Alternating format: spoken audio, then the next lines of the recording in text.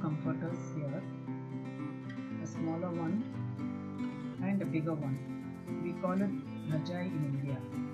And this is the smaller one, but I am not going to show the demo of this. I am going to load the bigger one in the washing machine. I am showing the program selection of this particular project. The picture here shows the size and fabric of the comforter.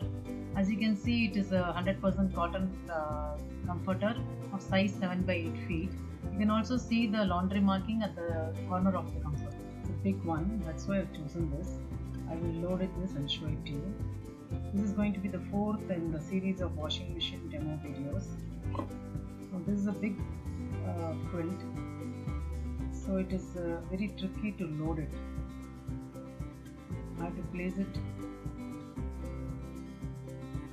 properly, evenly, with care.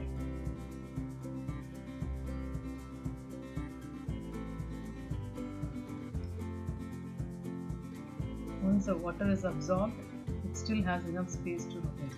I'll close the door now and switch on the power. Now I'll choose the program. I'll select synthetic option as it has got pre-wash as well. I'll first choose the temperature 40 degrees as told in the wash instruction and RPM 400. I don't have to spin much. Then I'll choose the pre-wash and rinse plus as well. Now the program is too long, so to reduce the timing, I'll choose the time save option and press start.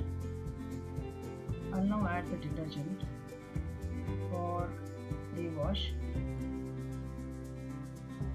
as well as the wash. I think this must be sufficient, and I use the fabric conditioner in the middle compartment.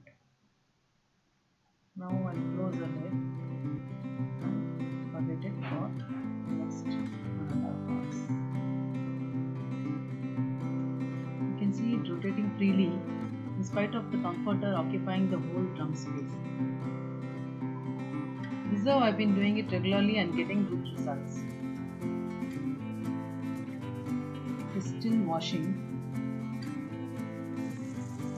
Both the powders are gone.